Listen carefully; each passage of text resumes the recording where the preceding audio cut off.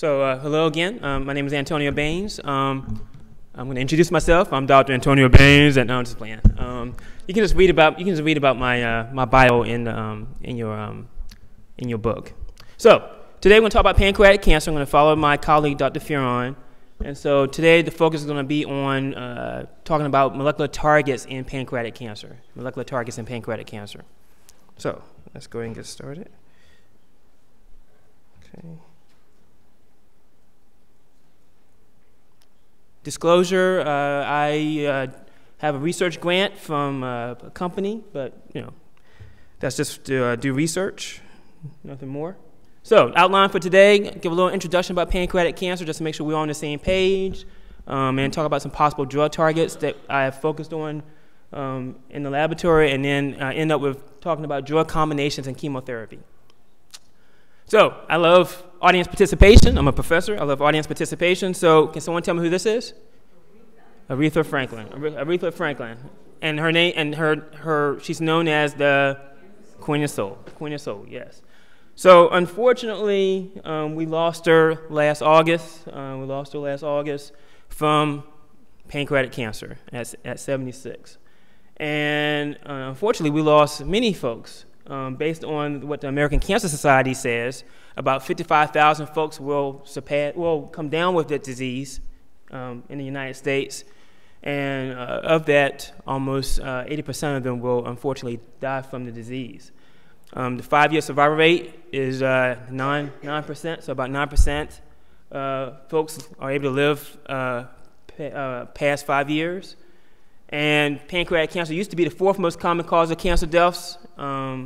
Unfortunately, most recently it became the 3rd leading cause of cancer deaths in the U.S., and it's believed in 2030. Now, it's 2019 now, which means 2020 is coming. It's believed in 2030 pancreatic cancer will be the 2nd leading cause of cancer deaths, and nobody knows why. Just to make sure we're all good with, with what the pancreas does. The pancreas is an organ in your digestive tract. It has 2 main functions. It makes digestive enzymes to help break down foods, as well as it also, so basically digestive juices get secreted into the pancreatic duct, and that gets dumped into the small intestine. So that it makes digestive enzymes, and it also makes various hormones, such as insulin and glucagon, to control blood sugar. So as you can imagine, if the pancreas is compromised in any way, cancer, whatever, pancreatitis, that person is definitely going to have some serious health issues. Now, as you can see, the pancreas is made of many different cells, acinar cells, duct cells, and because it's made up of different cells, that lends it to being able to develop different types of cancers. The cancer that I tend to focus on, and many other researchers focus on in the pancreas, is ductal adenocarcinomas. And the reason why is because basically 90% of all pancreatic cancers are from this this origin of adenocarcinomas. And so again, about 90% of most pancreatic cancers are adenocarcinomas, and unfortunately, most of them are diagnosed at late stage. So if you look here, late stage, where the cancer's already metastasized.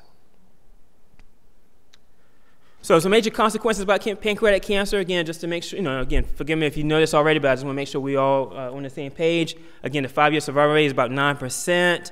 Most patients are diagnosed at late stage, so again, there's really no specific symptoms of pancreatic cancer. People could talk about back pain, jaundice, but really there's no specific symptoms for pancreatic cancer. It's usually found by accident on a CT scan. Most pancreatic cancers are resistant to chemotherapy and radiotherapies. And the survival rate hasn't really significantly, as my colleague mentioned, the survival rate really hasn't changed that much over the past 40 years compared to many of the other cancers. So again, we definitely have a lot more work to be done when it comes to detecting pancreatic cancer early and better treatments. So this is a cancer health disparity conference. I don't want to make the assumption everybody knows what cancer health disparities are, so I wanted to at least put it on the slide for you real quick. And as it relates to cancer health disparity, pancreatic cancer is definitely falls in that category. And why does it fall in that category? Well, this is one of the biggest reasons. The incidence rate is very high, so about 50 to 90% higher the incidence of pancreatic cancer in African Americans compared to other ethnic groups, as well as when it comes to African Americans, they have worse prognosis than any other ethnic group in the U.S. And then also, as it relates to surgeries, usually African Americans don't receive the surgeries compared to other ethnic groups. Now, surgeries is very limited in pancreatic cancer anyway. Only about 10% of all pancreatic cancer patients are even eligible for the surgery. But for African Americans, these are even less. And one of my colleagues came out with a paper, just kind of showing you, again, this health disparity that exists with African Americans when it comes to pancreatic cancer.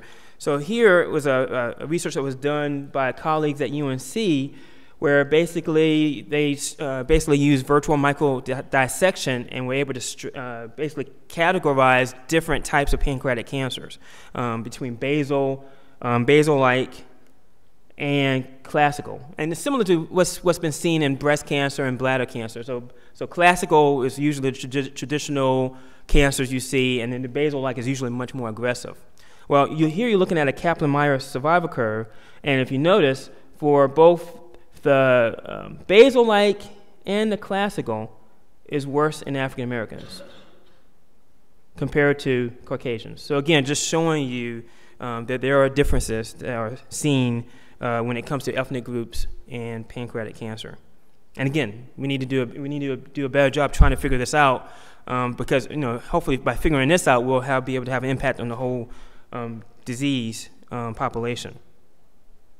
So I'm a cancer pharmacologist by training, and so I'm interested in trying to basically find novel drug targets, signaling pathways that we can go after to potentially, either cause cancer, either cause cell death or inhibit growth. And so here is just a cartoon showing the pancreas as a time bomb, and you have pliers trying to figure out what wire should we disconnect to deactivate the bomb.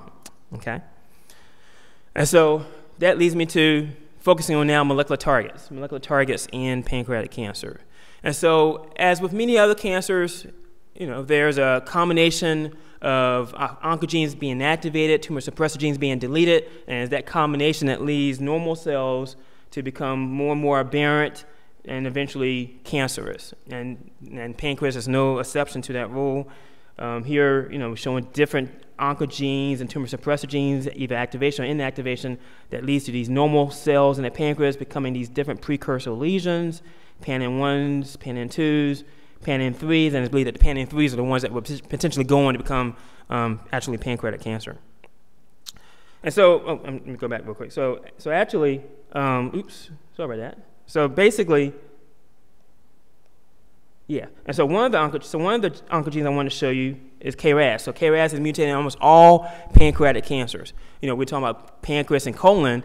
Colon is about, KRAS mutations are found in about 50% of colon cancers, but in pancreatic, it's about 90%. So almost all pancreatic cancers have a KRAS mutation.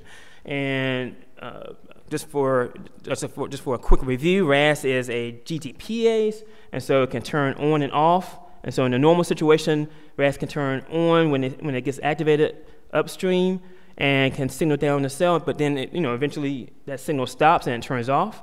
Whereas in cancer, because of a mutation, RAS stays on constitutively, and that can lead to aberrant cell growth and many other processes that can lead to cancer. Okay.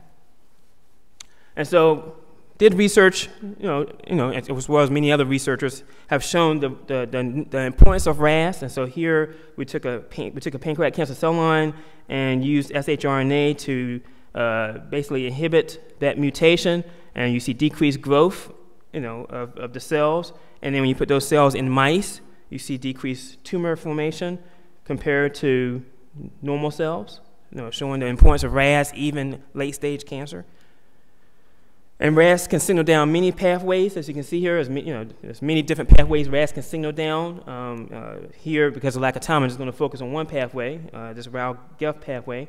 RALs are GTPase proteins just like RAS, and we showed that RAL is activated in a variety of pancreatic cancer cells. Okay, we've showed that, and then a colleague of mine was able to show that when you inhibit that particular protein, you can definitely get decreased growth. So you have control here. You have the knockdown of route A, which is represented right here. And then you have route B, where there's no effect. Okay? And then when you knock down, when you try to rescue route, the tumor comes back again. So showing that route A is necessary for tumor growth. So again, just showing different molecular targets that potentially one may want to go after for targeting pancreatic cancer. But as you may be aware, RAS, again, you would think, well, if RAS is mutated in about 90% of all pancreatic cancer, that's a great target to go after. Well, unfortunately, RAS has been studied for over 30-some years, and we have yet to been able to target RAS successfully. There's no anti-RAS drug in the clinic. Although there's a big push by NCI and others to really go after RAS and try to find ways to target it, we still are not successful yet. And so the idea is, well, if we can't target RAS successfully, maybe we can target downstream players of RAS. Who do RAS talk to potentially, as you saw with what I just showed you with the RAL pathway. And so that leads me to a kinase that came up from a microarray screening of cells. So there's this kinase called PIM kinases. PIM stands for Proviral Integration Site for the Myeloid Leukemia Virus. Okay, as a family of them. Okay, PIM 1, 2, and 3, and they are serine threonine kinases, and they're downstream of the JAK-STAT pathway. So for those of you that know about cytokine signaling, they're downstream of the JAK-STAT pathway, and PIM kinases are involved in many processes in the cell. And so, apoptosis, so they can block apoptosis, cell growth, transcription, transformation, drug resistance. And so in my laboratory, we tend to focus a lot on drug resistance as well as apoptosis as well. So again, very important proteins found in all cells, but in cancers they've been shown to be overexpressed. And they were first found in hematological cancers. They were first found in a lot of leukemias and lymphomas, but over time they've been found in many solid tumors, including pancreatic cancer. And this is just some of the substrates that PIMs can phosphorylate. Again, PIMs are kinase, so they phosphorylate to usually activate proteins, although phosphorylation can also turn things off as well. So these are some of the many substrates that you can find. PIM phosphorylating to have impacts on different processes in the cell. Again, as I say, I tend to focus a lot on apoptosis, drug resistance, and cell growth. And so, just real quick, just going to show you some data with the PIM kinases.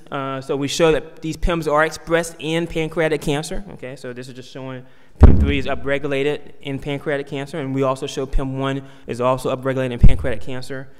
Studies haven't shown PIM2 being involved, but we've done some preliminary studies to show that it's probably involved on some level, but usually find PIM2 more in hematological cancers. As I said, we first got into this because a paper came out where they did a microarray and showed that PIM may be downstream or may be influenced by KRAS, and so we wanted to follow up on that study. And so here we took some cells, and HPNEs are normal pancreas cells, and HPNE KRAS 12D cells are cells where are transformed by the KRAS mutation. And we did a Western blot, and we see that PIM1 and PIM2 are increased when you have increased activation of RAS. And then we took pancreatic cancer cells where we basically knocked down KRAS, using shRNA, and then looked at the PIM expression. And really, only PIM1 is the only PIM family member we saw where there was a decrease in the decrease in the PIM expression when you decrease RAS, suggesting that PIM1 may be more influenced by KRAS activation than the other PIMs. And we show here that PIMs are involved in growth, and so this is anchorage-independent growth, which has been representative of what could happen when you put cells in mice. And so we show here that when you decrease PIMs, that you also get decreased colony formation as well. And then, of course, again, pharmacologist, so I care about drugs, and so I took a PIM inhibitor, PIM kinase inhibitor, PIM kinase inhibitor. Sorry about that. Okay. PIM kinase inhibitor, SGI-1776. We took that drug and we treated cells with it. either by themselves or in combination. So we did 2 cell lines, Pancs and Mia-Pacas. Let's just focus on Mia-Pacas because of lack of time. And so as you can see that, again, this is control. So again, drug concentrations versus cell viability. So untreated, nothing happens. Gemcitabine, which is one of the main chemotherapeutic drugs used to treat pancreatic cancer, not much happens, which unfortunately is what happens in patients. It doesn't really work that well. And then with the PIM inhibitor, we don't really see much that happens, but when we combine it together, we got this synergistic decrease. Okay? Suggesting that, wow, okay, there might be something here, Okay, and so that leads me to the last part of my talk, drug combinations and chemotherapy, chemotherapy. So, when it comes to treating pancreatic cancer, there's not really much out there that's been shown to be very successful. So again, chemotherapy basically kill cancer cells either by the cells dying or inhibiting growth. And in terms of current drugs that are available, these are the main ones. These are some of the main ones that are used to treat pancreatic cancer. But again, there's no magic bullets here. And again, the majority of folks that get pancreatic cancer, they become resistant to the drugs that they're on. And so the idea is we need to try to find other combinations of drugs that hopefully will help patients. And so our PIM kinase inhibitors, is that a possible idea, possible choice? And so various companies have developed PIM kinase inhibitors. Again, I just showed you SGI 1776. So this made it to clinical trials, but unfortunately it got knocked out due to a potential side effect that occurred. And so this was a 2nd generation inhibitor of this, and then this is another PIM kinase inhibitor from another company. So this was Supergen that made this one. This was Tolera Pharmaceuticals, and this is Inflection Biosciences. And so you got these different, and there's many more. These are just some of the ones that we use in our laboratory. And so they seem to be very effective as single agents in hematological cancer. So in clinical trials, you'll see them in hematological cancers, and they seem to work great. But unfortunately, with solid tumors, they're not as effective. And so in many cases, we're going to have to do combinations to really see something as it relates to these cancers. Okay? And so the idea is, okay, well, if we combine these PIM inhibitors with chemotherapy, well, would that make a difference? And so we did some research, did some assays in the laboratory and looked at different pancreatic cancer cell lines and the different inhibitors. The different PIM kinase inhibitors I showed you. Looking at the IC50s here. So these are the IC50s, and as you can see, this one definitely seems to be better in terms of having lower doses needed to have the IC50. And then these are some curves just showing, again, basically, looking at the IC50 and showing who's more potent. And so some of the things we did in the lab, we did this drug screening where we took, these approved chemotherapeutics from NCI, these 88 FDA-approved chemotherapeutics, and we combined them with different concentrations of the PIM inhibitor. So chemotherapy alone and chemotherapeutic plus the EC30 of the PIM kinase inhibitor. And I'm not going to show you a whole bunch, just going to show you one little example. So here we're showing rapamycin is an mTOR inhibitor, okay? And so here, so we got this curve here, and so the blue is the chemotherapeutic, the rapamycin plus the PIM inhibitor, the TP3654. So as you can see, so we got the red curve being the chemotherapeutic alone. But with the PIM inhibitor, the curve gets pushed to the left, showing more potency. So again, just showing that potentially combining the two makes the combination. So again, the idea is potentially the PIM kinase inhibitor is making the cells more sensitive to the chemotherapeutic. And this is just kind of like a cartoon kind of showing exactly what we're trying to do. So in this particular case, so we have a PIM inhibitor, and then you have the rapamycin. That combination potentially works better together than separately in terms of causing hopefully cell death. And there's another example of a combination that we did. So we did PIM inhibitor and chemotherapy. Here we're doing PIM inhibitor and a tyrosine kinase inhibitor, the ponatinib. And we see the same thing. We see basically when you combine, again, so the dark is ponatinib. It's a BCR-able tyrosine kinase inhibitor. So by themselves, ponatinib alone, nothing really happens. The PIM inhibitor alone, really nothing happens. When you combine the two, you see definitely a decrease. So conclusions. So one levels may be useful as a molecular target marker for determining mutated KRAS activity in pancreatic cancer. As I showed you, PIM1 seems to be mainly modulated by activated KRAS. PIM3 is an important modulator of chemoresistance. So when we inhibit PIM3, we make the cells more sensitive to chemotherapeutics. PIM1 and PIM3 seem to be, although they're very similar in structure, they have overlapping functions, but they also differ in some ways as well. So we need to keep that in mind. And then PIM inhibitors, decrease the cell viability of pancreatic cancer, alone, but seem to even do better when in combination with chemotherapy and other targeted therapies. And then last, I just want to show you, some other stuff we're doing in the lab. So, again, I'm interested in drug resistance. PIM inhibitors are, involved in drug resistance. And so here, a recent paper that came out a few months ago last year, we're using spheroids to basically, to study synergistic effects between different drugs. And so we have here these spheroids that are made of miapockers that are resistant to gemcitabine, and then we treat them with different drugs to see sensitivity or drug resistance. So that's something else we're doing in the lab. And then also we're studying the stroma as well, in terms of trying to find inhibitors for the stroma, that is the dense tissue that blocks the pancreas and keeps drugs from going to the pancreas. So in acknowledgements, again, this is a team effort from folks at my institution, North Carolina Central University, as well as at UNC Chapel Hill, Duke, and other pharmaceutical companies as well.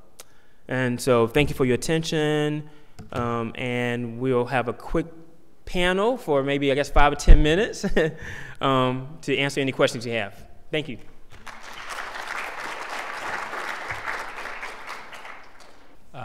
Rainer Grüssner. I'm a surgeon by training, and I distinguish between surgical tumors and non-surgical tumors. Surgical tumors are, for example, colorectal tumors, breast tumors, and 5-year survival is anywhere between 60 and 80%. Non-surgical tumors, I must admit, is pancreatic cancer. You showed it nicely, Dr. Baines. Only 8% or 8 patients of 100 at 5 years are alive. Now, the point that I want to make is the following. The reason why we lose these patients is not because of local growth. We lose them because of early dissemination and metastases. So when I take a tumor out and the pathologist tells me all the 20 or 30 lymph nodes that come out with the Whipple procedure are negative, but I send them for PCR, 35%, 1/3 of these tumors already have the metastatic spread in them. So I'm told everything looks great, I send it out, and 1/3 is already diseased. If we did, what we don't do because the insurance companies won't pay for it, if we did bone marrow biopsies before the patients rolled into the operating room, 1 in 6 already has metastatic disease in the bone marrow. So it's a tumor that is very, very distinct from other tumors. So my question is because I have been following this field for many, many years, and as with so many other tumors, we have focused on the antigens of the tumor cells, try to attack them, create new antibodies, and try to destroy them. But the problem of that tumor cell is not necessarily the antigen that are sitting on the cell. It's the genetic information that makes this tumor metastasize early on. And wouldn't that maybe require, a different approach than what we are doing with most other tumors?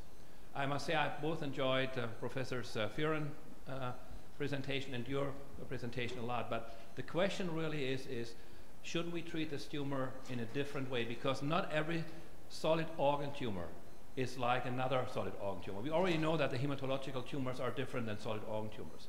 But don't we have to distinguish between the ones that have shown great outcome after 5 years, like colorectal and breast cancer, and the ones that are doing so poorly, and that is the pancreas, the esophagus, and the lung?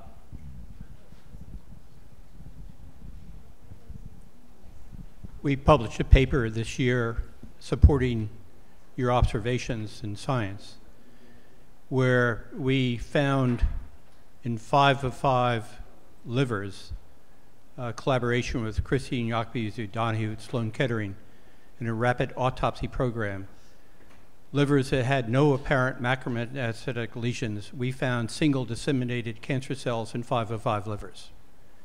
I think every patient going to surgery has disseminated cancer cells. I think the immune system is probably keeping those disseminated cancer cells from growing, but I think the actual operation and post-operative period where you have to restrict food intake leads to elevated cortisol levels, and that's immune suppressive, and the dormant metastases can grow out. And in about 10 to 14 days, an immune suppressive microenvironment would be established. And so even though the patient's immunity will be restored when the cortisol levels come back to normal, when patients are being adequately caloric balanced, those metastatic lesions are out of control. And that's why the great majority, 90% of your patients having an apparent successful pancreatectomy have recurrence within 2 years, I think. So we're conducting studies now with the pancreatic cancer surgeons at Johns Hopkins to document the elevated cortisol levels, which have actually been shown in Japan postoperatively, and perhaps approach the problem by hyperalimentation so that the patient doesn't have a normal physiological stimulus to increase their cortisol levels, which you and I would do if we were deprived of food for 2 days. And that's immune suppressive. So I absolutely agree with you. We need to deal with this problem. The second order of things that we're trying to do is, I just want to know whether or not combination immunotherapy will take care of the growing metastatic lesions as well as the primary. And the data I presented was of metastatic lesions. Blocking CXR4 alone increased the immune reaction in liver metastases. But we don't know till we do the phase 2 trial. Yeah, and I would just add to my colleague that studies have shown that it's believed that for pancreatic cancer, that window of going from a normal cell to a metastatic cell, that window is very short compared to many other cancers. And so, I would say that in addition to what we're doing, we really need to spend more time trying to focus on cancer prevention. Since we're not able to detect the cancer early enough, I think more effort needs to be put on that topic of trying to find ways to prevent the cancer from even forming, with diet and lifestyles. But I would say that for some of these cancers like pancreatic cancer, that again, as you said, surgery is almost very limited for most pancreatic cancers, and then the treatments that we just talked about, many of them don't work. So I think more efforts need to be put on cancer prevention as much as possible as well. But that's hard too, because again, we still how do you prevent something that we still don't even have a way to really detect early on? So still a lot more work that needs to be done. So anybody want to become pancreatic cancer researchers, we need you. We need you. Other questions?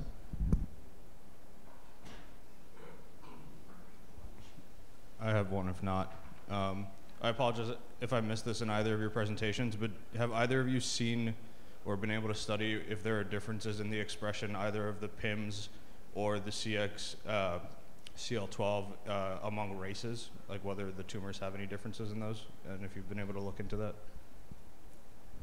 I haven't, although I'm interested in it because, again, there may be some differences. PIMS are in all cells, but again, in terms of activation and phosphorylation activity, I haven't looked at it yet because, again, it's hard to. So people are just now really focusing on gaining cells from African Americans and other populations. that's why I'm very happy to be here and very happy to be connected here, because now those studies can be done where you now have comparisons between Caucasian cells as well as African American and Hispanic and other ethnic groups. So great question. So hopefully in the future there'll be something that'll be done. We've not made a specific attempt to see that, but since I think it's universal among mammalian epithelial cells that are under stress, because we find it in mice and even normal colon epithelial cells in the mouse.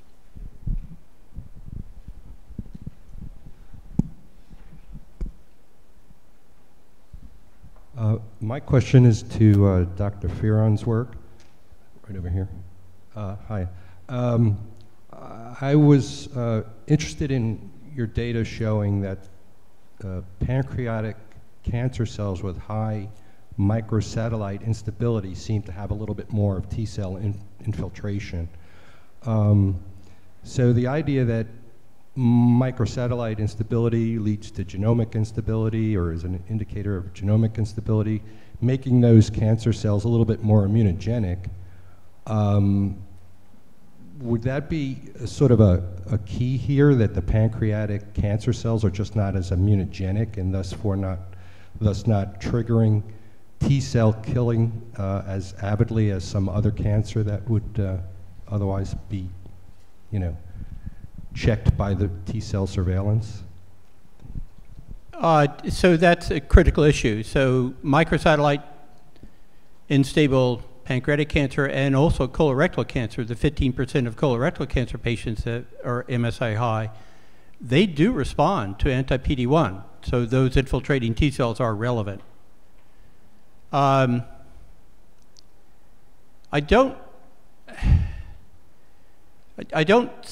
are attempts of making cancer cells more immunogenic by histone deacetylase inhibitors, things that make cells transcribe more genes. Those would be germline encoded genes for which we might have partial tolerance, though, and lower affinity. The microsatellite instability causes mutations that involve frameshift mutations, so the whole new peptide is immunogenic. It's not a point mutation. So that's the most immunogenic kind of mutation you have, and patients that have it can occasionally respond to anti-PD-1. But I don't think making a cancer cell more immunogenic is a practical approach.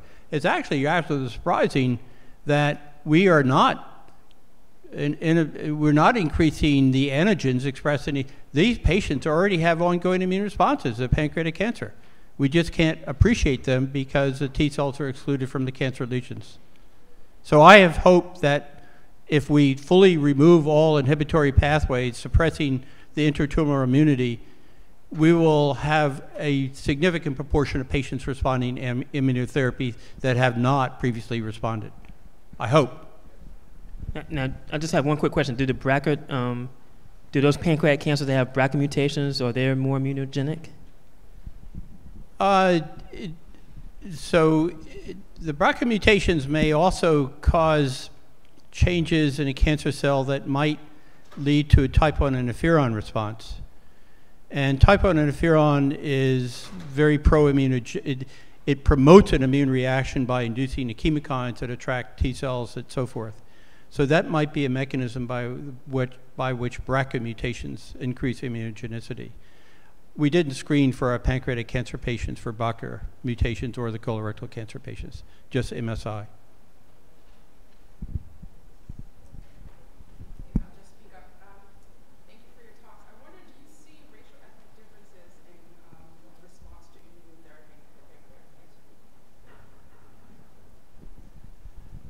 I don't think a careful study has been done of that, whether there are racial differences or whether there are differences in the immune system that are race-based.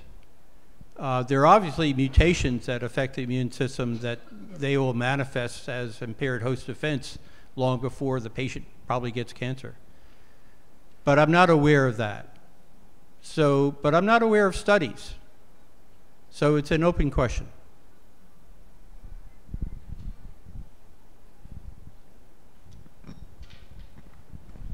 can I say one other thing? Race-based, economic-based access to health care. I lived in the UK for 21 years, and we have a national health service.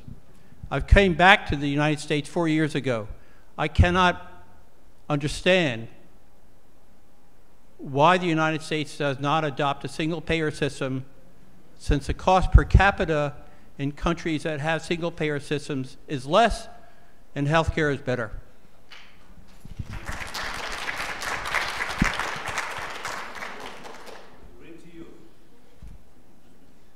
What is the success rate so far with genetically modified T cells being reintroduced into the body? What is the success rate with genetically modified T cells being introduced into the body? So I think your question is about CAR T cells? Yes. Right. So chimeric antigen receptor T cells are T cells that have been engineered in vitro to have a souped up T cell receptor that recognizes membrane proteins on target cells and is effective in B cell lymphomas, I hope myelomas, but it's not been effective in solid tumors yet, in part because solid tumors have this capacity to exclude T cells, whether or not they're endogenous or you administer them by adoptive transfer.